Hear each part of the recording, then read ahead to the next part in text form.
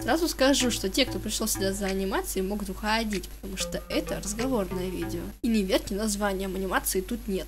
Да, блин, вы можете уже начать кидаться в меня тапками, потому что видео уже не было 1-2 месяца, не было видео.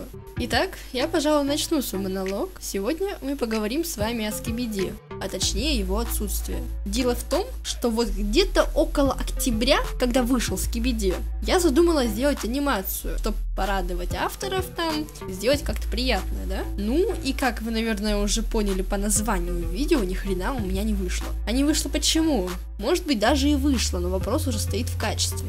Деревянная очень. Это сказал мне мой главный критик, который посоветовал мне, мягко говоря, не выкладывать эту анимацию и вообще нахрен не заниматься больше анимированием. Это говно, давай по новой. А я тратила на это 2 месяца. Чтобы вам было более понятно, давайте просто переместимся на это видео. Так как у меня играет немного паранойя в данный момент, я наставлю всяких надписей, чтобы никто ничего не своровал, а то мало ли. Что мы тут...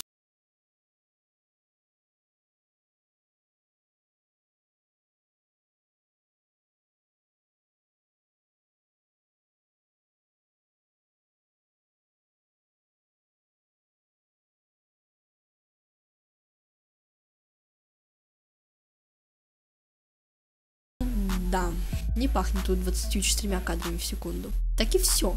Я старалась, правда? Тем более я делала массу моделек под одни и те же движения. Одна из них, кстати, моя Китти. Посмотрите, вот она. Да это просто обидно. Столько труда, столько времени.